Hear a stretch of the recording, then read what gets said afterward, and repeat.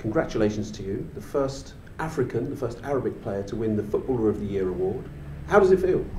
Great, you know, it's an honor to win this award.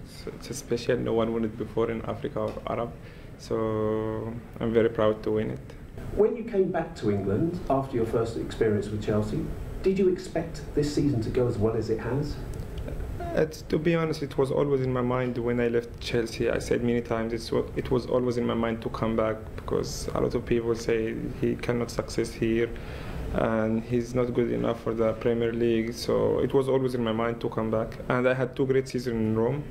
But I said to myself, everyone was telling me, no, don't come back. But it was always in my mind, I have to come back to prove them wrong. So, yeah.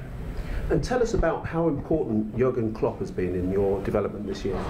To be honest, a lot. You know, since day first we start talk together. He's friendly. He's my friend. He always try to improve, try to help me to improve inside the field and outside. So yeah, he always try to help me.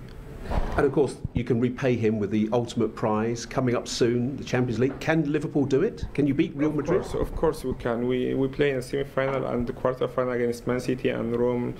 Both teams are very good. You know, they have special quality. They are, you know, outstanding this year. But you know, as I said, it's only one game. It's not long.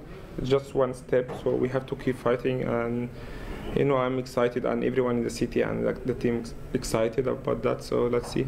And then after that, the World Cup, another great adventure for you and Egypt. Yes, yeah. It's you know, we never been there since 28 years, so everyone in Egypt is excited. So yeah, we will do our best to go as far as we can.